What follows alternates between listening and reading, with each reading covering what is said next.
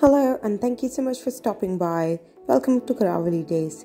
Today I'm going to share with you the recipe of Rasgulla and these are the ingredients required. First, let's start boiling the milk.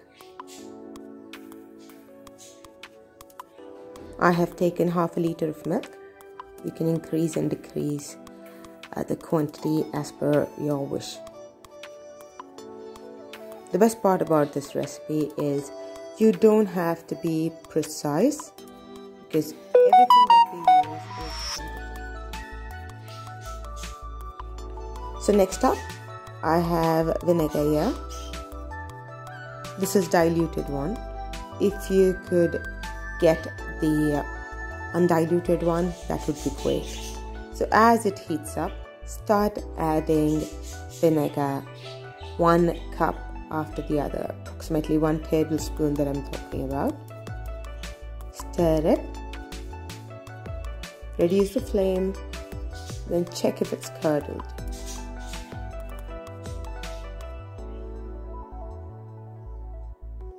And then add a couple of more drops. So continue doing it.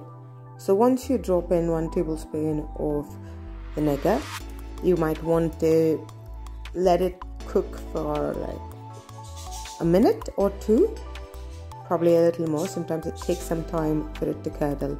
Here I've roughly used 8 tablespoons, after which it started curdling. I let it cool and then added 1 cup of vinegar again and then cooked it.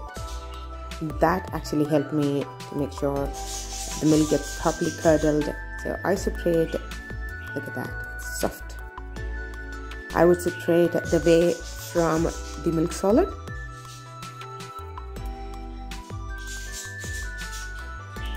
So you have to make sure you squeeze out all the excess water. It has to be moist but not literally dry, but not wet either.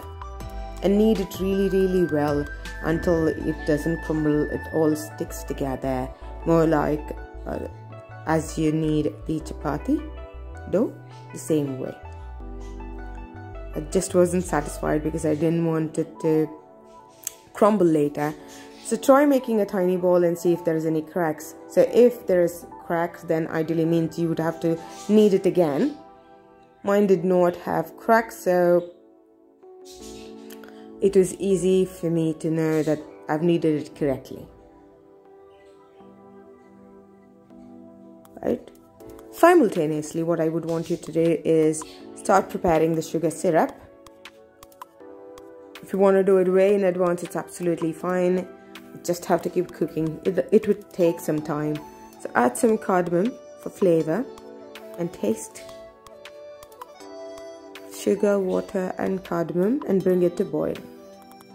Once you see it's properly dissolved, all the sugar content is dissolved and it's boiling, drop in the Rasgulla. Make sure there is no crack in the Rasgulla because if that is, then it would split when it comes in contact with the boiling sugar syrup.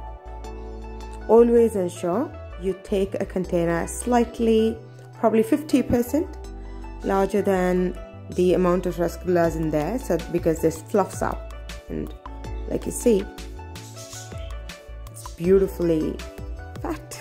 So that's it, let it cool and stir it in a plastic or a jar container and refrigerate.